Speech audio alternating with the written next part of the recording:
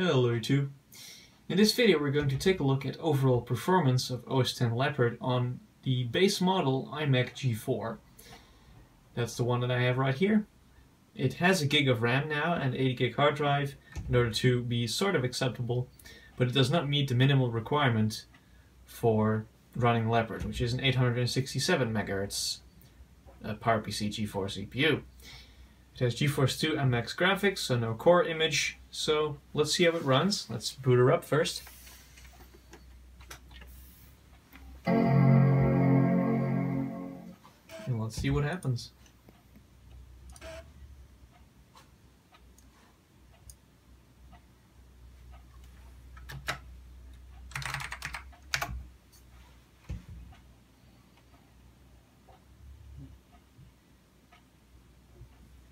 It's booting up now.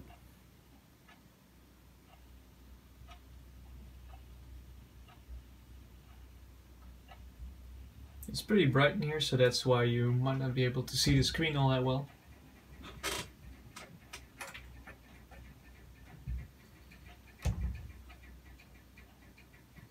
I'll up the brightness as soon as it has booted up.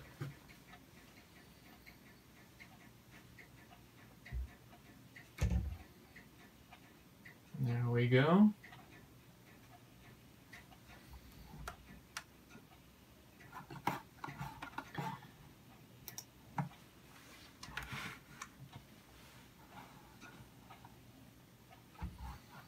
Okay, I'll just up the brightness a little bit right now.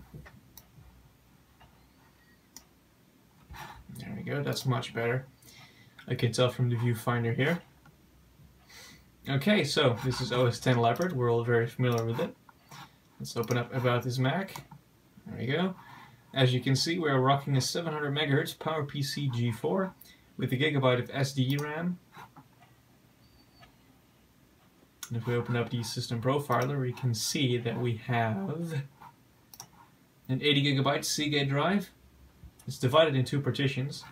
One is still rocking OS 9. I decided to upgrade the Tiger partition to Leopard. While we're everything, here's the GeForce 2 MX GPU. So this is most definitely the base model and the very first iMac G4. It's just been upgraded a little bit. RAM is maxed out, pretty good drive, hard drive that is. There's a DVD drive now, so I can do more stuff with it like you saw in the previous video. And now let's take a look at some real-time performance here. Let's open up Safari to see how fast we can get on the web. Takes a little while. Especially loading web pages is taking its time.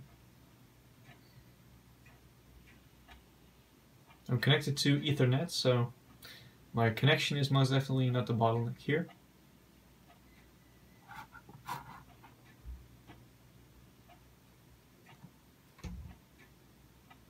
There's the beach ball of death.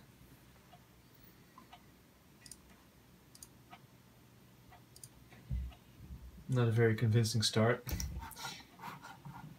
Yeah, Safari crashed. Let's try 10.4 Fox instead. I've had better luck with that anyway. Safari 5 seems to be a little bit glitchy on Leopard. So let's open up 10.4 Fox here. It's the most up-to-date browser you can get for a PowerPC anyway. So this should have the preference. Let's go to google.com. Well, that's Google Maps. Just go to Google.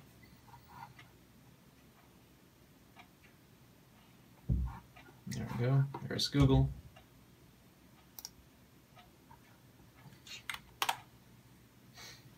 Loading all of the ad shenanigans that is on the internet today is really dragging this system down. Especially if you're going to go visit some heavier websites. Let's visit the website of CNN. Let's see how that renders.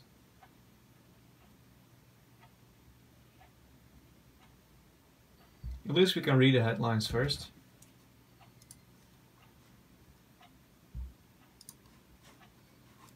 Which is something, I guess.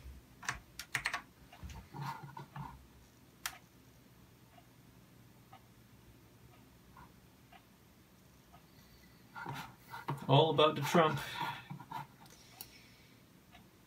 who should be executed on site anyway, but as you can see, web browsing is, well, nearly impossible on Leopard on this kind of hardware. So that's not really what it's really good at or useful for anymore. Let's see how it runs in a word processing environment. So let's open up Microsoft Word 2008. Pretty much the most sluggish running version of Office ever made. Doesn't even matter if you're running Intel hardware or PowerPC. It's gonna run like shit anyway. That's just the way Office 2008 was. But you really just sort of need it if you want DocX compatibility on older machines, or if you don't have a license for Office 2011 or 2016 now, or a Mac new enough to run them. All PowerPC Macs are limited to 10.5, and Office 2011 will run from 10.6 and up, so you know, there's that. But Word came up pretty well.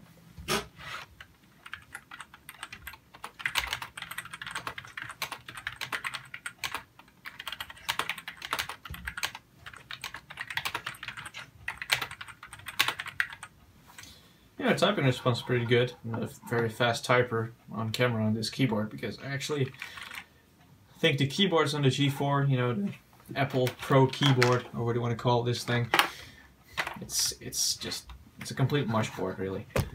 Whoops, sorry about that. But it works.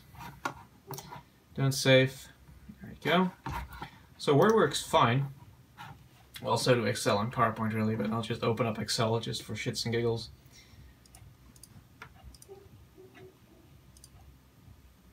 There we go, came up pretty quickly. Definitely workable here.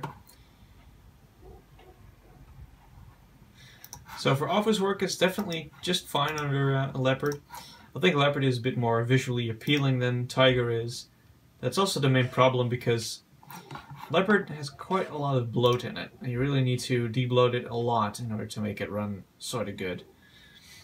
But the main problem with this machine is the fact that it does not have core image. And you can really tell if you try to open up a folder right here. You can see the animation is very sluggish because the CPU has to do the acceleration part.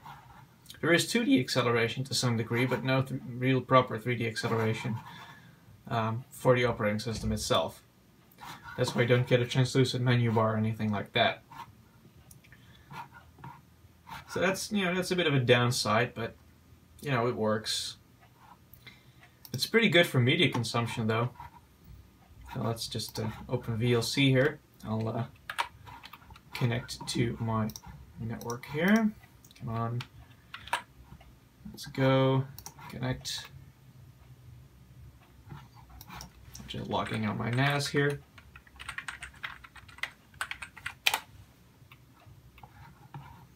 Let's see, let's open up video. There we go. For instance, if we go to, let's see here. Oh, sure, let's open up Brickleberry.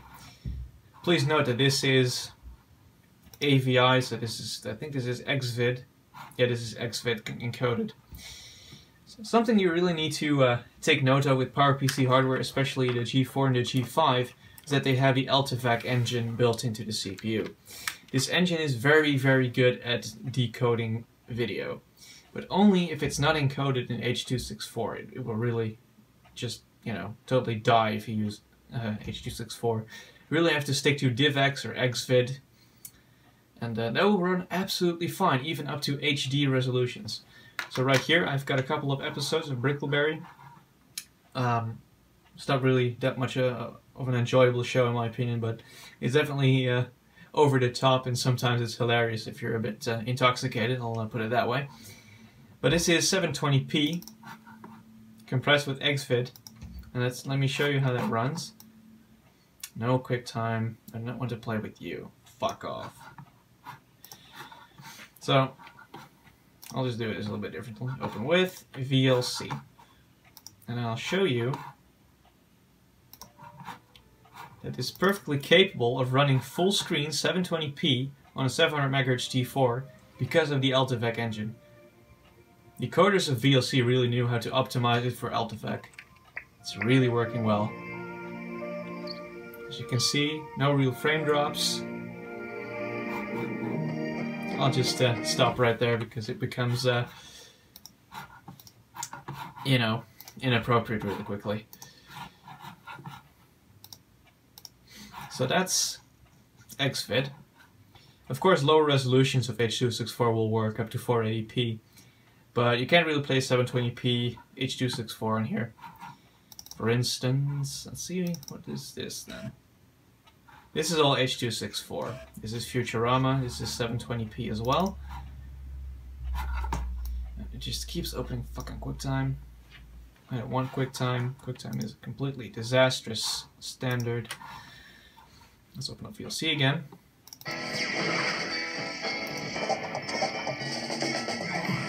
As you can tell, it's not even putting an image on the screen. It's just not able to keep up. So that's H.264 720p. So there you can really see the difference between Xvid and H.264. H.264 and AltVec don't go together. Xvid and DivX really go well with AltVec optimization.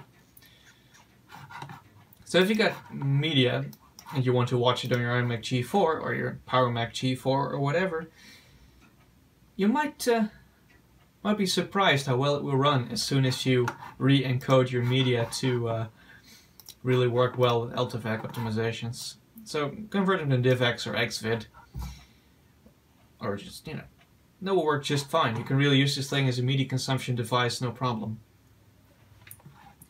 And like I said, you can use it for, you know, office work very well as well. You can, of course, use it as a music player, especially in my case because I have the Apple Pro speakers that go with this thing. They sound really, really well. So, you know, you can just play your music library on there and they will work just fine as well. So they're not completely useless, these machines. But you definitely need to be very specific about your use case nowadays, because you can't just use them as a throw-around machine to do everything you want. I mean, browsing the web on a G4 700 MHz is just not really possible anymore. It's really downer, because these machines are very fun. They look good, they work well. The G4 iMacs are pretty darn reliable as well. The only time when they really go is when the motherboard goes or the logic board. But everything else is pretty much rock solid. So yeah, that was just a little bit of a quick overview of some performance of the iMac G4 in a couple of use cases. Web browsing did not go so well. Office work was fine. Media consumption is very good if you stick to specific codecs and stay away from H.264. And, you know, just regular browsing around the OS is quick enough to not become annoying all that quickly. So, that pretty much concludes my video on iMac G4 performance on Leopard, and in general, actually. So, I hope you enjoyed this video. I thank you all for watching, and I'll see you guys in the next video.